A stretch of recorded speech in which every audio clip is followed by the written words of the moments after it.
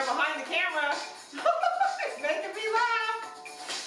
So here we are, happy Wednesday. And we are going to have a good show for you today. Let me just get you pulled up here. And hello. There we go. Here we go.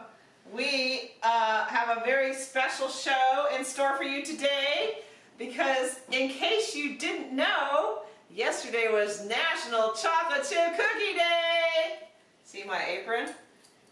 Cookie Queen. That was a special gift from a special viewer. Thanks, Rhonda, baby. So those of you that know that I love cookies and they are my thing much more than anything else. Cake or cupcakes or anything else, no. Give me a cookie any day. And we also had cookie stores in Washington, D.C. For those that don't know, we've been in that business. So we have a lot of experience and I have made a lot of cookies. So whenever I see a new cookie recipe that I thought sounded interesting, and in honor of National Chocolate Chip Cookie Day that was yesterday, I thought, well, let's try a new recipe. So I am going to get started here on a new way to make chocolate chip cookies that I thought were delicious. Now I've already tested this recipe and I've given it to 2 different taste testers and we got 5 stars from both of our testers. So that is a good start. And me too. I thought they were delicious or I wouldn't be making them for you. So I'm going to get started here. And one of the interesting things with this recipe was I'm taking 3/4 of a cup of oats and I'm going to grind them up in the food processor. So we're going to have a little bit of noise here on this show, which my microphone doesn't like, but here we go. Hold on. I'm going to pulse those real quick and grind up the oats to be a little smaller.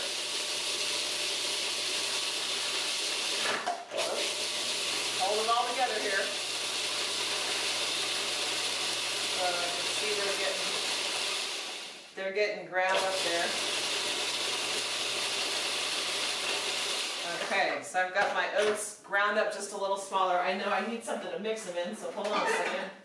I'm going to mix my dry ingredients together. Hey Susan! Hey Florence, we are making an ode to the chocolate chip cookie today. So I just ground up 3/4 of a cup of oats in the food processor. Instagram, I don't know if you can see that, but I've got a food processor right here. And then the mixer. So in the mixer I'll start our sugars. So I've got 10 tablespoons of butter already in the mixer. And I'm going to add 3/4 of a cup of packed brown sugar going in. There we go. Whoops. Just spilled the chocolate chips. Whoopsie. I have to pick those up because, we can't let one chocolate chip go without being in the cookies. Wouldn't want to let one of those little suckers get away. No. So what is your favorite kind of cookie? And I made those ones I made early on, those sugar cookies with the pretzels. Oh, they were good too. Because whenever I find a good sugar cookie or any kind of cookie recipe, I'm all in. So here we go, I've got the sugars going in there. I'm going to start turning that on here to get going. So 1/2 cup of white sugar, 3/4 of a cup of brown sugar packed. So we're going to get those going in there. Make sure I get everything in here. So while that is going, I'm going to start and mix our dry ingredients here. Oh, peanut butter, yeah. Peanut butter are awesome too. Do you like it with or without the chocolate kiss, Florence? So let that go. So my dry ingredients I'm going to start here. We're going to start with our 3/4 of a cup of our oats that I ground up. So they are much finer than regular. And the oats I love, by the way, are my favorite, are these gluten-free from Trader Joe's. Because they just have a lot of, they're chewy and they're just big and yummy. They're my very favorite. I am not a steel-cut oats girl. I'm a Trader Joe's gluten-free oats girl because I like them to have some, Okay, to this I'm going to add the 3/4 of a cup of all-purpose flour going in with our dry. And then I have a cup of cake flour, which was another thing about this recipe that I thought was interesting, was it called for 2 different kinds of flour. So turn that off real quick so you guys can hear me. the cake flour and the all-purpose flour, this recipe has both. So the thing about cake flour, it's finer, and if you want a finer crumb, that's what you use cake flour for. So you use it for pastries and things like that, whereas bread, you want a heavier crumb, you want it to be denser, so you use all-purpose flour. The difference is also in the gluten content. Cake flour has the least amount of gluten, and the all-purpose AP has the most amount of gluten. So all different kinds of flour, but there's your little lesson in cake flour. But this recipe calls for both. So I've got them both in there. So I'm going to mix this up. Let me grab a mixing device here. And I'm going to whisk this together, our oats and our 2 flours. And then I'm going to add here our baking soda and baking powder, calls for both, and some salt. So let me get these going on here. Hey Savannah, how are you? How's everything? I saw your mom posted all those pictures. Looks like you guys had a blast for Grandma and Grandpa's 50th wedding anniversary. So shout out, happy anniversary to the Seilers. Not the Seilers. What's Aaron's maiden name? To your grandparents. Do you know? I don't know. Let's see. Okay, half a teaspoon of baking soda. So put that in, half a teaspoon. I'm actually measuring for a change, mostly for you guys. 3/4, let's see, soda, salt, soda. Half a teaspoon of soda. Put that into here. Okay. There we go. And then salt. I'm going to put some salt in. 3/4 of a teaspoon. Going in. I will measure that real quick. Hey Megan! I am making a chocolate chip cookie recipe in ode of the National Chocolate Chip Cookie Day that was yesterday. So we're making these. Now Megan knows, she was around in the cookie store days. She knew us then. Okay, let's see. Powder, soda, salt. Okay, there I got it all in here. Okay, so get that mixed in here. Okay, and I'm gonna put the egg in here. I have an egg. Did it roll away? There it is. Found the egg. My egg didn't roll away. Get my egg in. Okay, and we'll get that mixed in here.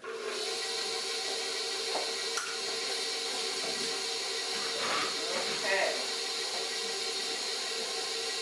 Yes.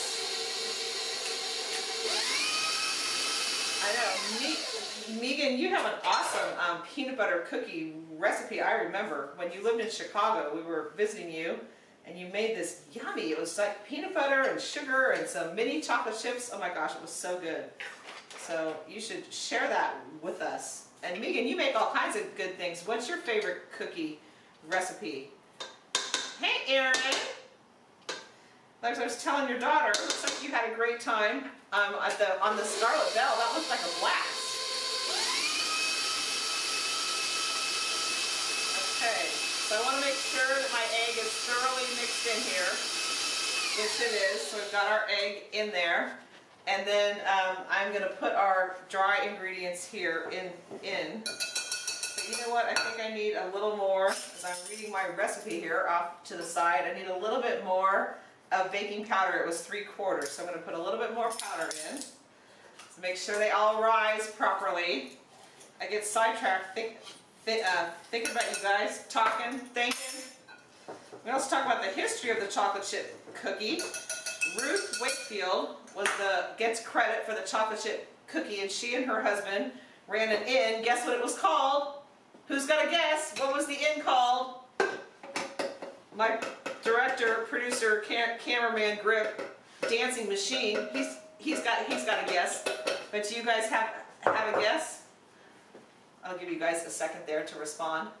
The name of the inn that they ran. Oh, I gotta put the vanilla in. See? It's sidetracked. Vanilla goes in with the egg, but I'm putting it in now. And it calls for a teaspoon, but I will put a generous teaspoon because I like vanilla in my cookies. So a little bit of a heaping teaspoon there of vanilla goes in. My favorite vanilla, by the way, I should really get paid for these for my endorsements, but The Costco vanilla is the best. So that's going in. Okay, make sure I got everything while I'm talking. Oh, powder, salt, butter, brown sugar. Now the recipe, when I post this, it calls for light brown sugar. I never use light brown sugar, what a waste, only dark brown. The difference, by the way, do you know the difference? What makes it brown? From the audience? Molasses makes the sugar brown. So it's regular sugar with molasses, and dark brown just has more. But I personally like it, so that's what I use. Hey Jill, how are you? Oh, I should give you a heads up. We have a special guest on the show Saturday. So you're going to want to be here. Special guest on Saturday making some yummy family favorites. Okay, so we'll get this all in here. Okay, now goes the most important thing in a chocolate chip cookie. The chocolate chips, and these are by far the best, my favorite, and believe me, I have used them all. And Guittard is the best. Again, another endorsement, unpaid endorsement. Guittard, they're the best. So they're going in. 1.5 cups of chocolate chips going in. Oh yes! And there we go. Our dough, ready to go. Now this recipe wants you to refrigerate it for 24 to 48 hours before you use it. So I have done that already on another batch, so I am ready to show you the best way, I think, to make cookies, because I have all the sizes here. I have a tray here. Here's my tray. Parchment paper is your friend. Always use it. I go through a lot of it. I use it for everything, mostly because I am the cook and the dish doer. So I like parchment paper, makes it go a little faster. So now, the trick to cookies in baking, speed, uniformity, all that. The scoops. You can see, you guys probably can't see this, but this scoop is totally mangled from my cookie making. So there's another one, same size. But these, you get these at the restaurant supply store, or I think you get them at Pampered Chef too, but I go through them so fast that I buy them, you know, when I find them that are nice and solid. Do not buy a chintzy scoop because they don't last. But for this recipe, these are little mini size cookies is what the recipe called for. So the next trick to these, besides the cake flour, is and the ground up oats, is I'm going to scoop a couple of these. Now I just took these dough out of the fridge, so it makes it easier to scoop too. So I'm going to scoop a few of these. I'm using my small scoop, and the size on this scoop is, I'll tell you if I find it, but they're numbered. But I'll have to find the number size scoop that this is. But I know it's on here somewhere. But it's small. I mean, it's like small, like a melon baller, the size. Because you probably can't tell how big these are, but they're not that big. Like the size of a quarter or so. And make them the same. Make them all the same when you scoop them, so that they bake at the same time. And they come out the same size. They come out in the same bake time is really what you're trying to achieve here. So we're going to put a few on there, and then I'm going to show you, we are going to be using some Maldon flaked sea salt. Now this salt is so cool, and you know, it's been on a lot of recipes lately. You just have sea salt caramel things, and you know, flaked salt on top of all kinds of savory and sweet dishes. And you think it's kind of a new thing. You see it on restaurant menus, and you see it on things that are served to you. Well, guess what? Nothing new is old again, or nothing old is new again, because Maldon Flake Sea Salt is from 1882. You can find this at your grocery store. It's usually by the salt, but you see the flakes on this. If I can show you, I don't know if you can see how big these flakes are. Look, they look like dandruff. But flaky salt, big flakes. So you just take a few of these big flakes, and you put them on the top of these sweet cookies. Oh my gosh. How yummy are these? Oh my gosh. So we're going to put a little bit of sea salt on top of these. And then, yes, Jill, you got it. They ran an inn called the Toll House Inn. Is where you get the Toll House cookie. So Ruth invented the Toll House cookie, which was just a chocolate chip cookie. She had a chocolate bar that she ended up breaking up. This inn was on a road where people traveled by it in Massachusetts, And so she is credited with the cookie, and it got on the back of the chocolate morsels, Nestle chocolate morsels, in 1939. So it has been on the back of that package all these years, but it was her, Ruth, that invented the recipe. So here we are. So these are these little chocolate chip bites, and I will show you because I have one that my tasters didn't eat to show you in the oven. And we have one. You see how cute it is with the little salt on top, and it is so cute, these little bites. So you know, in the summers, if any of you guys grew up in Southern California, in Newport Beach, down by the Fun Zone, they used to have a chocolate chip cookie place down there when I was little. And we would go, you know, in the summers when we went to the Fun Zone, and they had these wax bags, you know, and in them they'd pull these warm chocolate chip cookies, you know, off the trays, and you buy them by the dozen, these little packages by the dozen. So this recipe just reminded me of that, and I mean, who doesn't like a warm chocolate chip cookie? And at my house, we always have cookie dough in the freezer, always, always, always. I'm always ready with a cookie at the drop of a hat. So that is our ode to the chocolate chip cookie today, with a new twist on the recipe. With oats, ground oats, and the cake flour, and the malt and sea salt on top.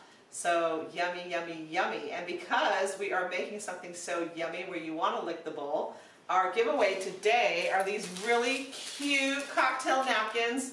And they say, you only live once, lick the spoon. Because, you know, especially in the times we're in now, you really should lick the spoon.